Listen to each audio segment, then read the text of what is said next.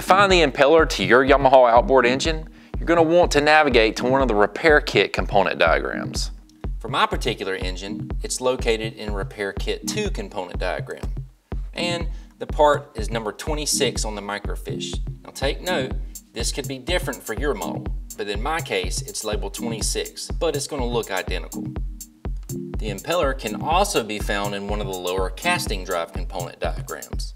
In my case, it's number 3.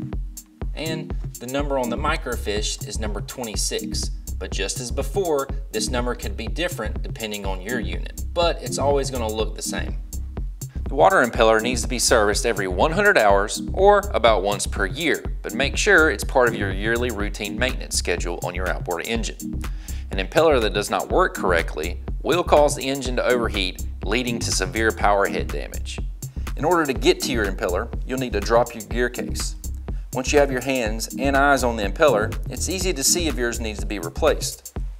The tips of the impeller vanes should be flexible without any gouges, cracks, or other wear, and the rubber should be flexible, not stiff.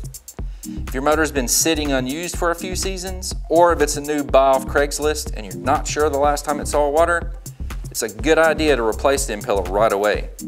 Lack of use can cause impellers to get dry and brittle.